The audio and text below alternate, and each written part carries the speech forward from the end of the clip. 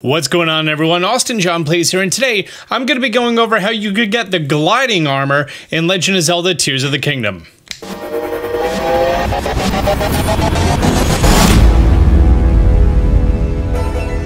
The gliding armor is one of 3 brand new sets of armor that was shown to us during the pre-release footage from Nintendo, and in my opinion, definitely one of the most useful and an absolute must for traversing the sky.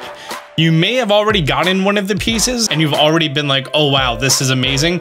This set bonus for this is phenomenal because it makes it so you'd never get fall damage. So in this video, I'm going to be going over the locations of all 3, the 3 shrines associated with them, how to complete the challenges, and what's required for upgrading the armor. The first piece of the armor is going to be located at the North Hyrule Sky Archipelago at this island right here. It has the whole big circles on it, and this diamond represents the shrine. This is located directly above the Great Hyrule Forest. So I'm going to be taking the Tiflo Ruin Skyview Tower. If we head to the south, you're going to be seeing this very large circular structure. That's where we need to go to. And I have great news. You do not have to go to the top of it. This is also the reason that I put out the video on doing the Rito questline, because having Tullen's air blast maneuver is going to be so useful for this. I got here with using just a little under 2 full rings of stamina, and once we get here, we just need to speak to this steward construct right here. This is what's called the diving ceremony, which is traditional of the Zonai people. Now there's going to be a trial run that's going to be not timed, and when you go through it, you can just go at whatever pace you want. Activate the hand thing. That's then going to be showing you your starting ring. Hey, just a little pro tip. Do you see how high up you are right now? This is actually a great place to put down a travel medallion if you have one, in case you need to get to an island that's really far away or really high in the sky. Okay, bye. Oh, it was called Bravery Island. That was it. And when you go down, all you need to do is make sure you land inside of the circles. If you choose to hit the dive button, you can then hold R to dive faster. You could even hit just the edge. If you're not going to make it, don't be afraid to whip out the paraglider. It's perfectly fine. You will have time to spare. This first run is mostly just about feeling it out. And this is the easiest piece of the armor for you to get.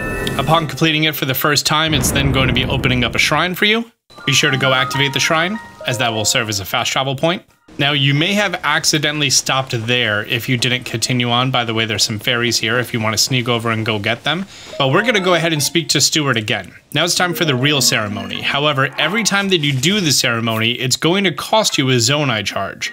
So I recommend saving beforehand in case you fail and you don't have to keep wasting Zonai charges. Your only requirement here is get to the bottom within 35 seconds.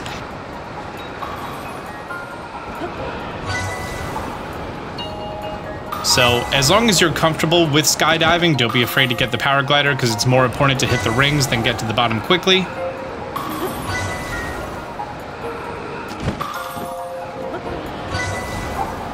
And I finished with a time of 23.5 seconds.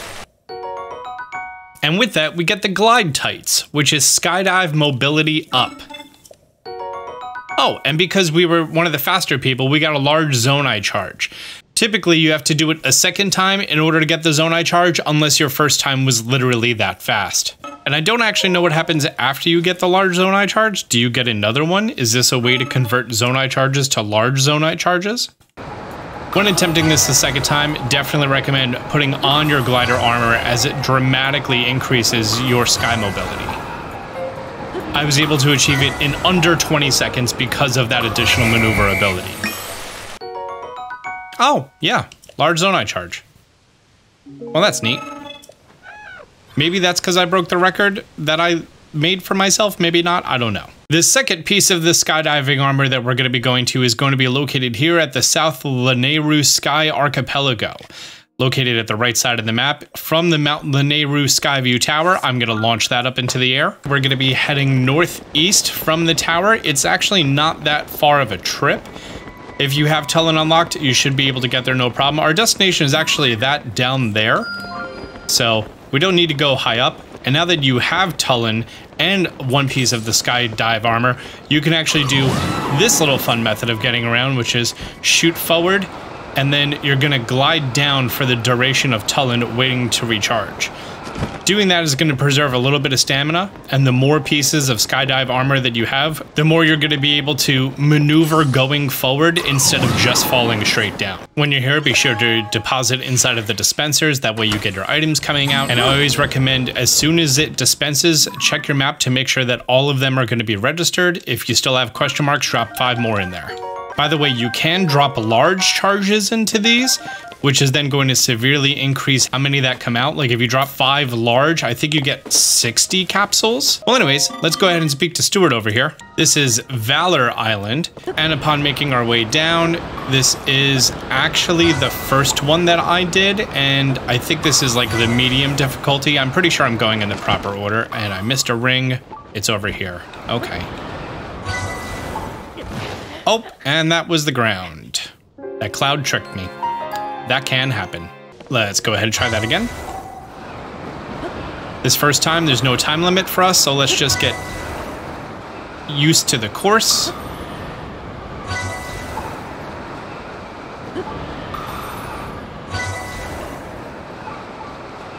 I like to follow where the little beam of light is going to let me know where I need to skydive to next. And upon completing, it's going to be activating a shrine for us. Let's go ahead and touch that shrine. We're going to put down a hard save in front of Stuart, and let's start the ceremony, which does require 1 Zonai charge. You have to complete the course within 35 seconds, which I'm pretty sure you could do without ever accelerating. So as soon as you go through a ring, you want to line yourself up, because you never know when them sneaky cliffs are going to show up.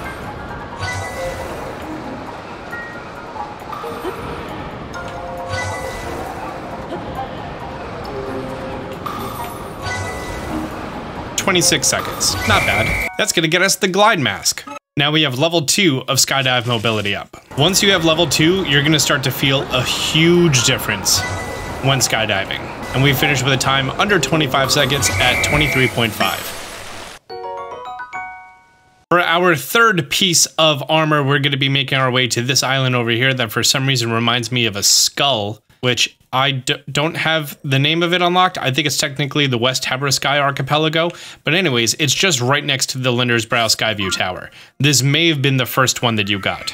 From here, we just need to make our way casually southwest. And honestly, you don't even need your power glider at all if you already have level 2 of the skydive armor. Yeah, this was probably designed as like the first one that you should go to. My first time I was here, I was desperately trying to climb to the top, not knowing that I could just, you know, come here to the bottom, and that fast travels you to the top. Let's make sure to go get our gumball machine. I don't know if you noticed this, but anytime that you're on this platform and you open up your inventory screen, it will automatically highlight your Zonai charge, and I think that's just such a nice little quality of life that they did. Let's go ahead and speak to Stuart. This is Courage Island. Get it? The 3 virtues instilled in the 3 parts of the Triforce. Oh, I did not expect that one to be over there. Yeah, this is definitely the medium course, and I just did the hard course with how many clouds there were. And that's going to spawn in a shrine for us. Be sure to go touch your shrine. Just like the previous 2, you have to complete this one within 35 seconds. I don't remember so many clouds last time, but okay. Oh, that was a close call.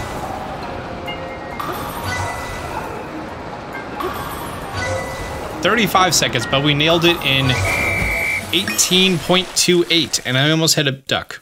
And that's going to be the glide shirt, the third and final piece of the set.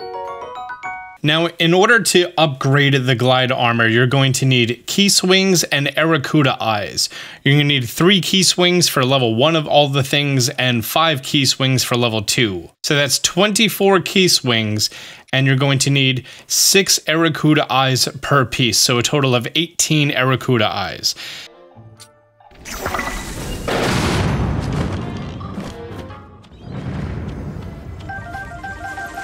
Aracudas can randomly spawn in the sky, but I know that they're going to be around this area, so I'm just going to spawn in at Kernal Hills. That's where we got our barbarian armor early.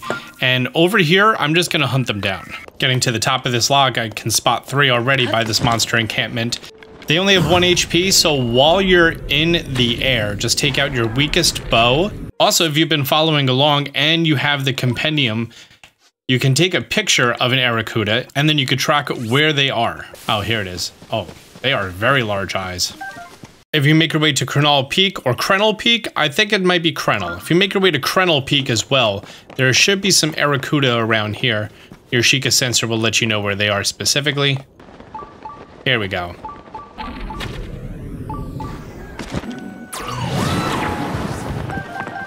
Luckily, my sensor is letting me know that there's one nearby in this direction. By the way, when there's monster music going on, sometimes you can't hear your sensor, although it will still glow in the corner. Oh, this one's holding... What is he holding? Is that a chest? Let's see if a Keese eyeball can track him down.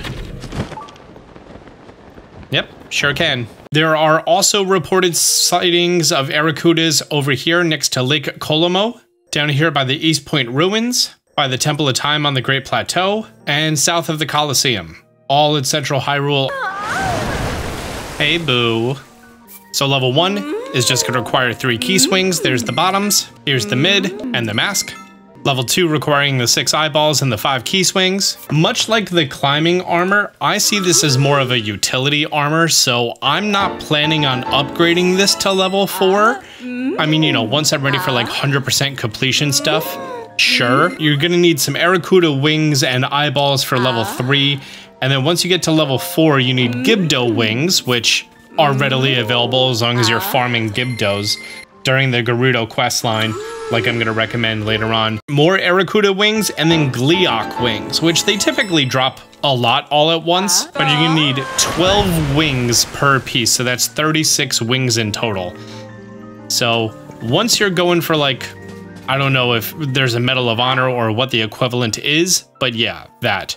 Also, set bonus is impact proof, which means that you will never ever get fall damage, which is so amazing.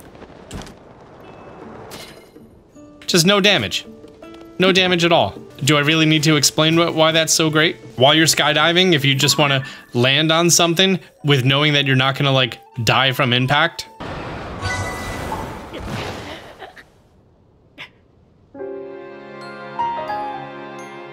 so now I'm gonna run a series of tests to calculate exactly how much mobility we have with level 3. So what I'm gonna do is I'm gonna face in one direction and I'm just going to hold straight while gliding down like this. I took a note of my starting location and we're gonna take a note of our ending location.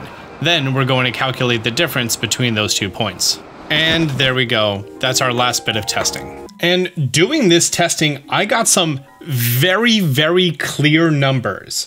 So if you have 1 piece of skydive armor on, you're going to be able to go 50% further. If you have 2 pieces on, you're going to be able to go 100% further, or doubling your distance. And then with 3 pieces on, you're going to go 250%. This is how far I went with no armor. And then it's going to be 50% further with 1 piece, another 50% further with 2 pieces, and a third 50% with 3 pieces. The amount of distance that you're going to be cover is completely perfectly multiplicative. So if you have Tullin's Sky Dash ability mixed with the skydiving armor with 3 pieces of armor on, you're going to be going 1.5 times more than your original distance would have been. Using this exact method, I've been able to cross very large distances. Including this method, I was able to go from like the top right labyrinth over to this sky island over here, which is quite a distance away. And then I've also been able to achieve distances like coming from this sky island to this labyrinth, some very, very far ones. Using this, you're gonna be able to cover a lot of distance and really get some great mobility while in the sky, and then also going from the sky to the surface, because anytime that you're doing this skydiving, you're not actually consuming stamina. So 10 out of 10, recommend getting this as soon as possible. Well, great. Guys, if you found this information helpful, do me a favor, hit the thumbs up button down below. If you're new to the channel, consider subscribing, turning on notifications. Until next time, Austin John out.